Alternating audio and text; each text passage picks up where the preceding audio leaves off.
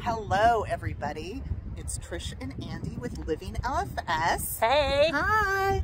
So today starts Li-Fraumeni Syndrome Awareness Month. Happy March. Happy March.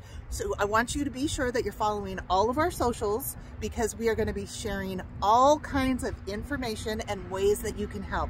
And if you are an LFS family that could use some extra funds, you need to head over to our website, which is lfsawareness.com. We are offering hardship grants. You have until March 6th to put in your application if you are in need of financial assistance. We are going to be offering at least a minimum of 10 $1,000 hardship grants to families in need on LFS Awareness Day, which is March 20th.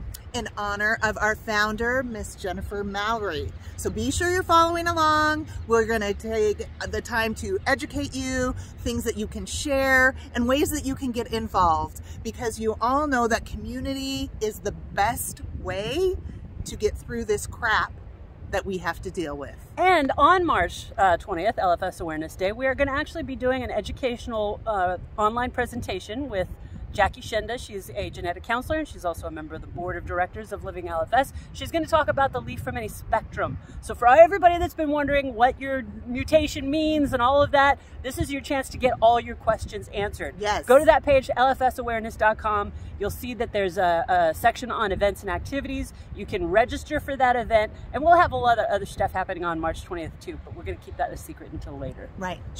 So follow along.